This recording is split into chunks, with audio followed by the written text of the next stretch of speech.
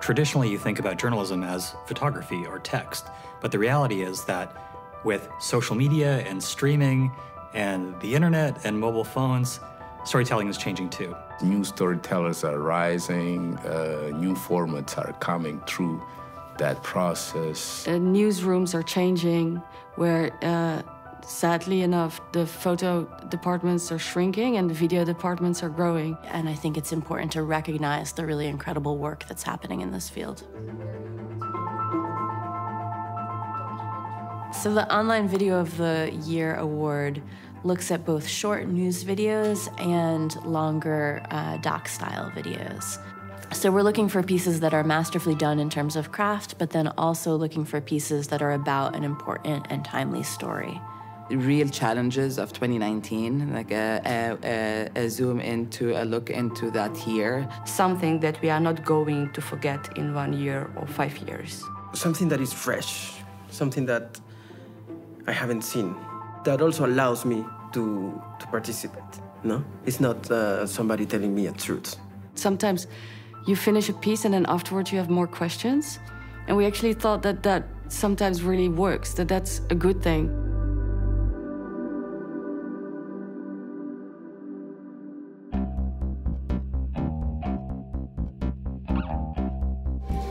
Y abrió fuego, me llega un perdigón en el ojo, Carabineros me pesca del pelo y me arrastra hasta la camioneta. Se empezaron a burlar de mí, que iba a perder la vista, un ojo menos. This production was about protests in Chile, and it actually had exceptional access to this trauma unit where these Chilean protesters were being shot in the eye, and it was actually a discovery that there was a potential human rights violation happening right in front of us. It's a mutilation, and they do by purpose. You know, people are being mutilated so they cannot come back in the next day and do the same thing. El perdigón lo tengo aquí adentro. Está dentro del ojo, ahorita. What we really valued in that piece is that the story develops as we're watching the video. We meet characters, we have tremendous access. It's very touching, and it's also very surprising.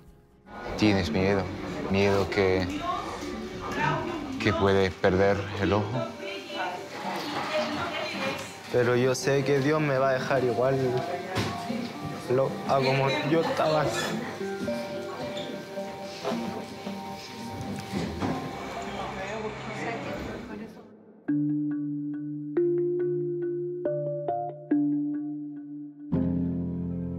People with mental illness are overrepresented in every aspect of the criminal justice system. So I work on a specialized unit that only deals with people in a mental health crisis. Almost everything about how I respond to calls goes against what most would believe. I'm in plain clothes. I drive an unmarked car. My weapon is concealed. And for the last 9 years, the only weapon that I've used is my ability to communicate. This production was very powerful in the way it depicted the relationship between a police force and mental illness. I appreciate the intimacy of this piece. We are really up close and have tremendous access with not just the police force, but also with the subjects. You're extremely agitated right now and stressed out. I'm just broken. I'm shattered. My whole heart is shattered. Okay, you're using words like shattered and broken.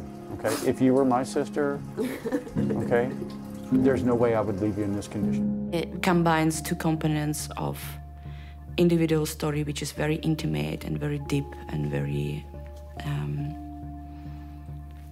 touching, and the system itself. The access that this filmmaker had to actually be part of that is completely outstanding. No one with mental illness deserves to die, because they're already dying inside, suffering. We have to change the way culturally that we look at how we succeed in police work. I have an opportunity every single time I'm called to change somebody's perspective.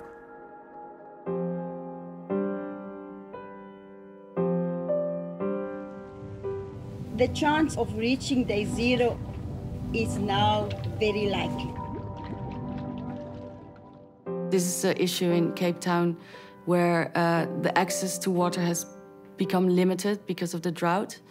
But then there's also a very different story inside it, that there's also like a class difference. So basically richer people can just continue playing golf and have a nice green court, and other people are being busted because they wash their car with drinking water.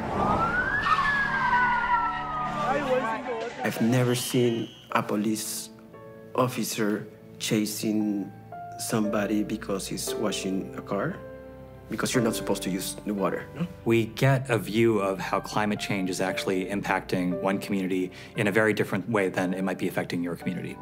We can no longer ask people to stop wasting water. We now have to force them. It was beautifully done, really, really beautifully done. The artistry in it was amazing. Also with really poetic images and a great sound design and really smart editing. And it makes climate change a little less abstract. And exposing us that it's already happened. Water crisis, my foot! Do you see any rich white people suffering from a water shortage? Huh? Say it with me. Help!